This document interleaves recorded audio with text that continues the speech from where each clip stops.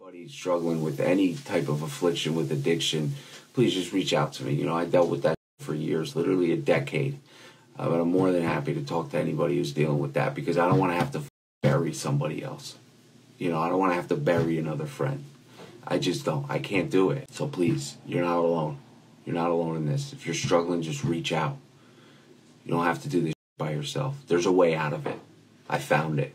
It works. It's much, much prettier on this side. I can promise you that. My weekend was interesting, to say the least. You know, the way I was brought up and the life I used to live is very different than the life I live now. So, you know, in the past 5 years, I've lost a friend every single year to drug overdose, which is very sad and unfortunate. But this past one was my cousin. We were 2 months apart. I went to his service yesterday, and you know, it's unfortunate. It's unfortunate these people continue to die. You know, and it brings a lot of sadness, but also a lot of gratitude into my life, because that could have been me. You know, by the grace of God, there go I. So less about that. More about y'all. How's your business doing? What's going on? Talk to me. I want to know. So as the 28th, the FBA fee increases happened, which, like I said on the last Sunday sessions, it's not really going to affect any of you. It's going to be pushed back onto the consumer as long as you're staying up to it, staying up to date, repricing your products properly. First 3 to 6 weeks, you'll eat it, and then it'll get past the consumer, so don't worry about that. Appreciate the love, everybody. You know, it's just very... it's very surreal seeing a Castellano in the at the funeral. You know, it was just different. It's just different. My fridge is lined with people who have passed away. So it's important that I think people talk about it, because not a lot of people. It's like every funeral I go to where someone dies from a drug overdose, nobody wants to talk about it. It's almost like a mystery. It's like, oh, there's such a great person, and it's like, yeah, but what about all the pain? You know, and I know it's tough to talk about that because you're trying to remember the person and for what they were, you know, amazing at, or their great qualities. But at the end of the day, like, that person was suffering, you know, and they couldn't escape it. They died because of it. It's very unfortunate. So yeah, it's an emotional weekend, you know. Definitely was. Yeah, I know my video's sideways. It's also live on YouTube right now, so welcome to check it out there if you want more of a experience. Top of the morning. It's another beautiful day. Sunday Sessions, episode 26. Here to deliver a ton of information about how you can efficiently grow your Amazon business. See you inside. Stay lit.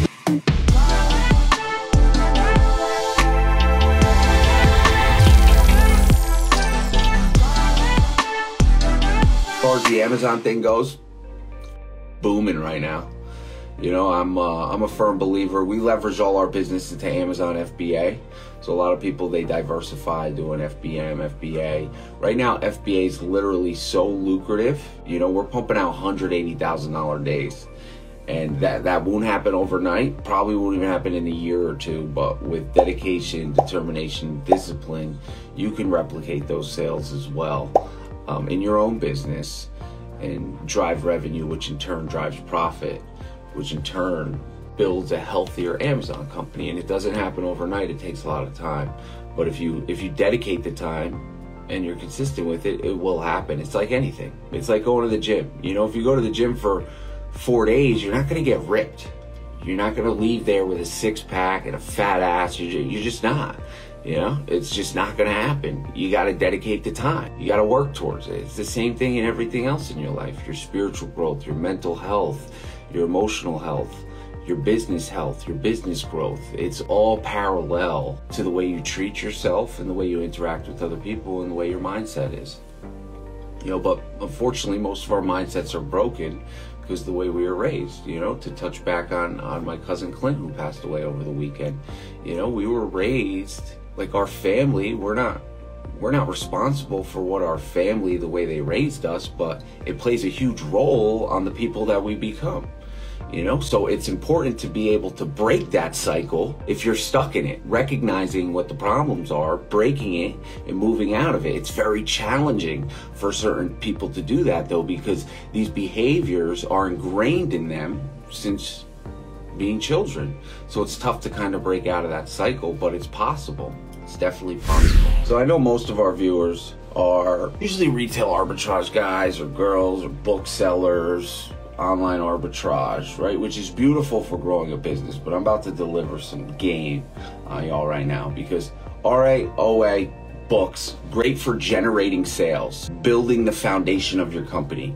Very challenging to scale it out like that. Very, very challenging, right? Yeah, you can get 500,000 in sales, $1 million in sales, probably even break 2 or 3 with retail arbitrage and online arbitrage. I know a few guys girls doing a little more than that, but like to exceed that, very challenging.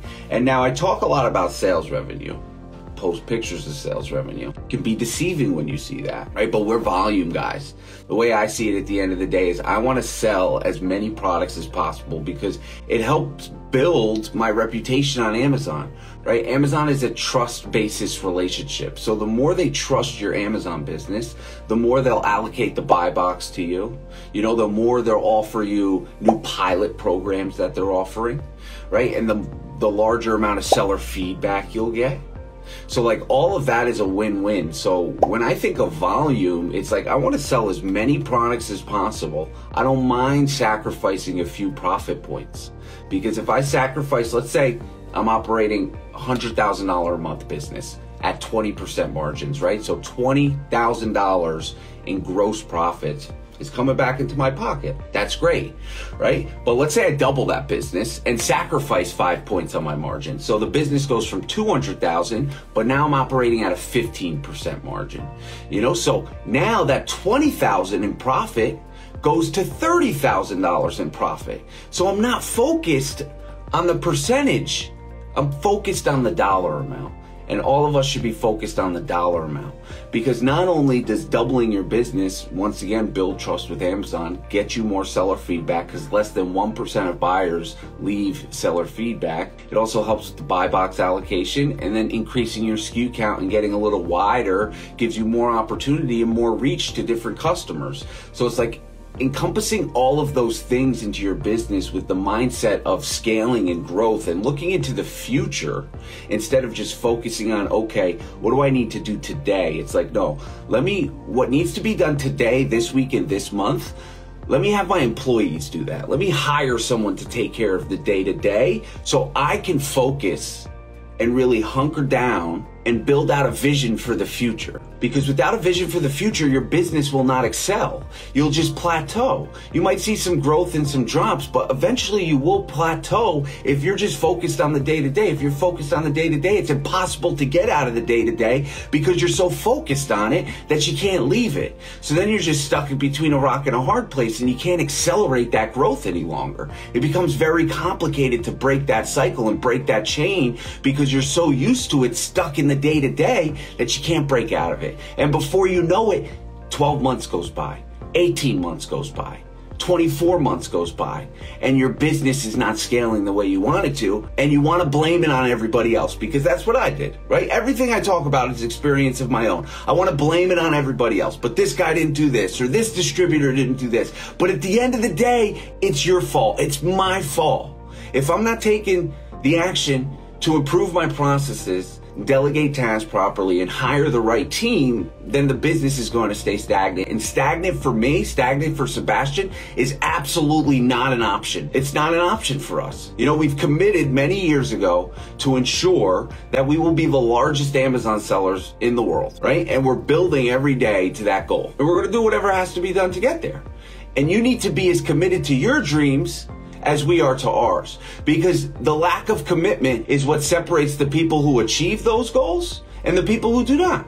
It's very simple when you analyze it, but it's complicated to put it into practice. Very complicated to put it into practice. So you got to make connections for the disconnections to get it all together. See if we got any questions. Here's one. Eric, what kind of a pricing strategy are you using? Smart way to increase and still get the buy box range. For example, are you guys stop repricing for 30 minutes or be at max for about 30 minutes and let the market? So I'm not looking really at any of that. You know, I'm integrating a repricer like SellerSnap, which if anybody wants to use it, send me a DM, be happy to get you a high discount for a couple months, but like repricers manage all that for me. So I set my minimum floor price, which for us is right around 10% gross margin, minimum floor price. And then I set the ceiling, or my repricing specialist sets the ceiling at a reasonable price that won't get any high pricing errors, right? So we look at like the average highest price and go 10% above that, so we're not getting any high pricing errors. But once we set it, it's not forget it. We look back at it and we create reports. Like let's say after 2 weeks, we have a report that will run 2 weeks, products at their floor price. So if a product's at the floor price, it means it hasn't sold. It can't go any lower. It's stuck at the floor. You can't go lower than the floor. You can't go to the basement. Can't go to the basement if your product's at its floor price. So the only way is to drop that price to the basement, lower the floor. So we do that a lot as well. You know, but we usually like to wait up to 30 days before we make drastic price changes, because our team is trained very well, our buying team, and they made an executive decision to purchase that product for a reason, right? So let's play it out. Unless something crazy happens to the Keep It chart where a seller jumps in with 5,000 units and the ASIN's only selling 1,000 a month and they got 5 months of inventory, then I'm making a decision to drop that price. So here's a good question. What's a good ROI for beginners, profit margin? So I rarely like to look at return on investment. It just skews your numbers a lot, right? Because when you're analyzing the health of a company, you're not looking at your return on investment. You're looking at how much cash came in, right? What is my profit dollar amount, which can be equated to a gross profit margin and a net profit margin, right? The dollars. It's all about the dollars. But to answer your question, Omar, I think a healthy ROI for new sellers is right around 20%, right? Because in the beginning, your focus needs to be, like I said before, volume. Your focus has to be volume. If you're not focusing on volume and you're just looking for high profiting items, it's going to limit your growth potential because there's only so many products you can sell that fit those metrics that you're looking for. So it really eliminates the opportunity to crush it and scale quickly because you're so focused on making $15, $20 an item. Don't get me wrong. Some people, that's all they want to do. You know, they want to not operate a very large business. They just want to make an extra couple $1,000s a month. And that's okay. You can do that too. But if you're looking to scale this thing to the next level, then you got to make sacrifices in your ROI and your profit margins initially, and then you can really scale them back up. So 20% ROI would really be the cutoff. 10% gross profit margin would be the cutoff for us. That's how we operate. Initially, it was even lower, 7.5%. You know, so it really depends on what your goals are for the future of your company. Do we buy a product if it shows gross profit or only net profit after factoring in all the production costs? That's a great question, Ulysse. So the question was, if we run the numbers and based on our expenses, we're breaking even on that product when you subtract the cost to produce it, the cost to ship it, the boxes and everything included, we may be breaking even on that product, but we're absolutely initially taking a product like that on, Ulysse, because what it does is it builds the relationship with the vendor.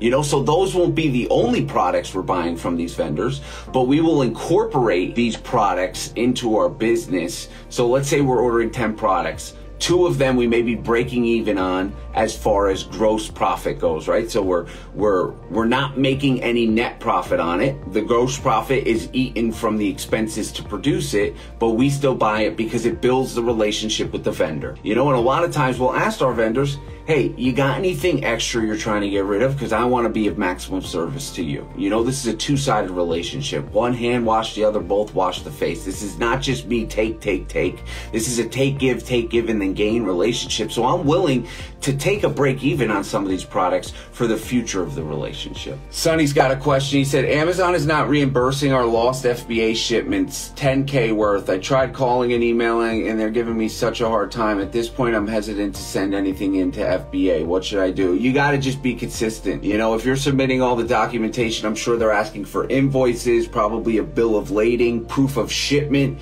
which they're going to want the SKU count, the ASINs that were sent on that shipment, as well as the weight. Submitting that documentation and being persistent. So a member of EsellersRI, about 4 months ago, we brought up a very similar situation, except instead of 10K, it was 16K. Took him 4 months, but I gave him the same advice. Make sure you're being persistent. Keep reaching out. Keep calling them. Submit the proper documentation. Make sure your invoice is the right invoice. It has proof that you purchased the units. You're sending the bill of lading. You're sending proof of shipment weight to prove that these products were actually on the shipment. And just keep calling them. Keep calling them. Be persistent. And if you get someone on the phone, say, hey, I'd like to speak to your superior, because that first person, your first point of contact with Seller Central, is usually never the person that's going to solve the problem. Very rarely. Sometimes they do. So, long story short, Dylan, he got his reimbursement a week ago, and he was so pumped about it. You know, also another trick is, shoot, I forgot it's a Twitter account. It's not Jeff Bezos. So I'd have to get back to you on that. But posting it on Twitter and tagging, there's 2 or 3 accounts you can tag where if it kind of blows up, start getting some comments and some likes, Amazon actually sees that. Very active on Twitter, and that's a chance to get your account or your reimbursement back as well. Here's another question from Joey. Hey Eric, I'm doing wholesale and scaling. I consider a warehouse, but it sounds more beneficial to use prep and pay fees to prep centers. Just cracking 6 figs solo. What sales point y'all got a warehouse? So it depends on where you live, what your business model is, what kind of money you're making. The way I see it is, I always like to analyze for situations like this where someone's considering moving their products from a prep center to a warehouse. It's like, all right, how much money are you spending on a prep center monthly? So you break that down. Let's say, what'd you say? You're doing 100K a month, 6 figs. Let's just call it 100K. So 6 figs, so let's do 100,000. Let's just say your average product selling for $30. So you're selling about 3,333 items a month. Let's just say average prep cost is $125. So you're looking at about $4,100. These are just numbers, right? Arbitrary numbers. Pretty accurate though, right? So you're looking at about $4,100 in prep costs every single month. Now let's say your business doubles in the next 3 months. That prep cost goes from $4,100 to $8,200 a month. Now it's like, okay, let me weigh the cost benefits of getting a warehouse that's going to cost me $4,000 or $5,000 a month. Putting employees in that warehouse, another, you figure, paying someone $600 a week times 4, that's $2,400. So that's another 2 employees, that's $4,800. So you're right around the same $8,000, but now you have the opportunity to grow within your business because every production employee you hire generates ridiculous amount of money. I'm talking up to $800 a day in profit a prepper will bring into your business. So you really got to weigh the cost, right? So over here in New Jersey or New York, maybe leveraging a prep center makes sense. But if you live in Wisconsin or Indiana, where you can get a warehouse for $7 to $9 a square foot, then absolutely it would make sense to get that warehouse to lower your prep fees and also increase your quality control.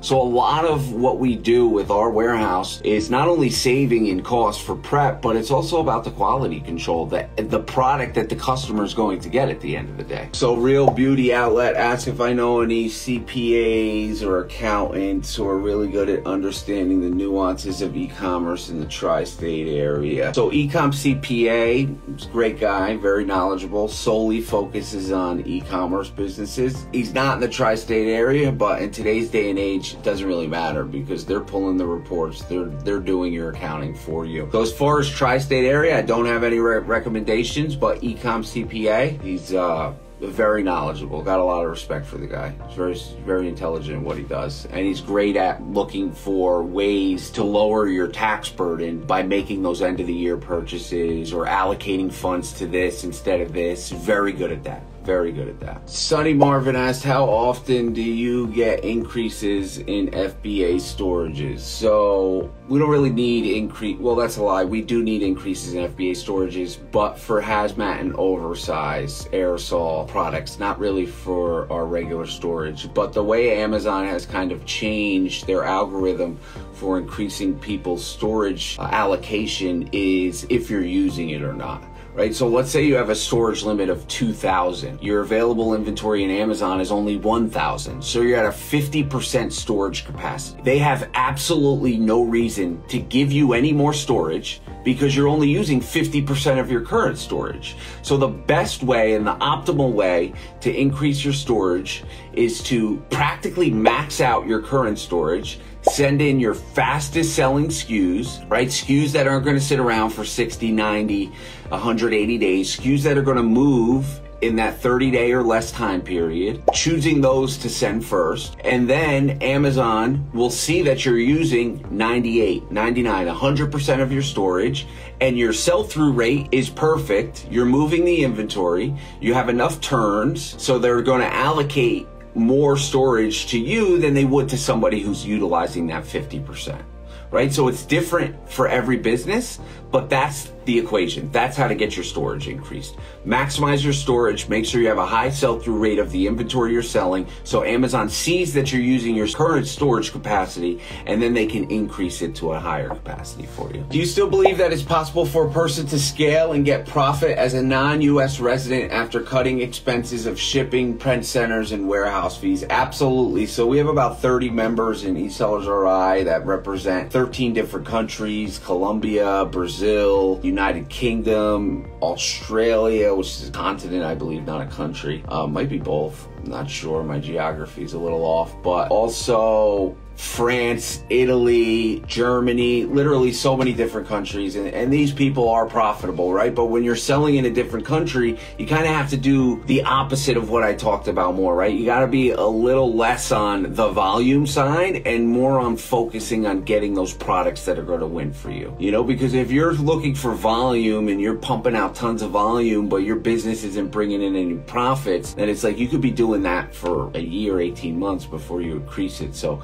you definitely want to make sure your margins on the products that you're picking are a little higher if you're operating the business from overseas, because you got to account for those additional service fees. Is the ultimate goal to get exclusive with brands once established a good relationship? Do you always pitch exclusivity? So no, we do not always pitch exclusivity, but definitely one of the end goals is to get exclusivity. The way I see Amazon operating the next 2 to 5 years is a lot of these companies that have 12, 15 Amazon sellers on it, they're going to be 1 or 2 Amazon sellers on it through an exclusivity deal on the back end of Amazon, because these companies want more control of their products. So do we always pitch exclusivity? No. But do we pitch it sometimes? Yes. Now there's a certain way to pitch it. I want to make sure the brand's willing to spend on advertising. I'm making sure that they're willing to give me their trademark number to enroll them in brand registry. I'm making sure they're willing to allow me to enhance their listings, add videos, add better images, infographics, increase their SEO optimization on those listings. So like, it is important to build exclusivity because you're able to have more control, but it's also very challenging to get exclusivity if you're a newer seller because you don't have much skin in the game. But one of the benefits that most people think is a weakness and not a strength is when you're initially starting, you can let them know that you're a smaller team and they have direct access to you as the owner of the company, which is amazing because some of these bigger companies like iServe has hundreds of employees. So it's like, if you get an exclusivity and iServe's representing you, the ability to contact someone directly becomes more challenging because now there's different tiers, different phone numbers, and support help, instead of someone having your direct phone number and calling you, James, and being like, hey, James, you know, what's up? I see this listing, it's increasing sales, we're about to be out of stock. Is the next order coming in? And you're like, yeah, I'm submitting it in an hour. You know, so that direct relationship is important. For someone just starting out, what would be the initial investment? Is it difficult to win the buy box without seller reviews? What would be realistic time range to hit 100K a month? So initially, for wholesale initial investment, we suggest $3,000 to $5,000 for inventory, which could usually split between 2 to 3 purchase orders from 2 to 3 different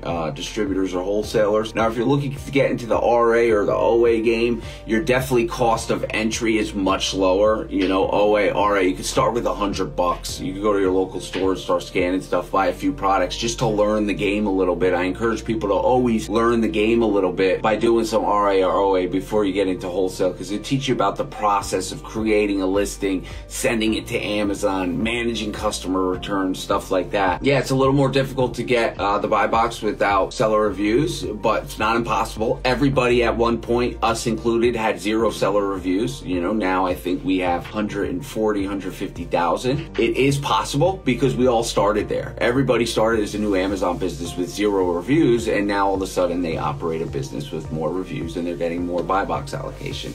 Now, what is a realistic time range to hit 100 100K a month. So your cost of goods is going to make up about 40%, 38 to 40% of your product sales. So to hit 100K a month, you're going to have to spend about $40,000 to hit that 100K. So as long as it takes you to build up to get to that 40K in spend per month, where you have $40,000 of cost of goods that's selling every single month, you can do 6 figures a month. But until you can reach that, it's going to be challenging because you just don't have the inventory in stock to do that. So normally, most people on average usually takes about a year. People in our program, usually 2 to 4 months. If they have a little bit of experience, they're doing around 10, 15,000 a month. Getting them to 6 figures happens right around 2 to 4 months. If you're brand new, it's probably going to take a little longer than that. Listen, my friends, this has been a pleasure and an honor. I have to jump into a call at 11:50, so I got to break out of here. But have a beautiful Sunday. Sunday Sessions, episode 26. See you on the next one.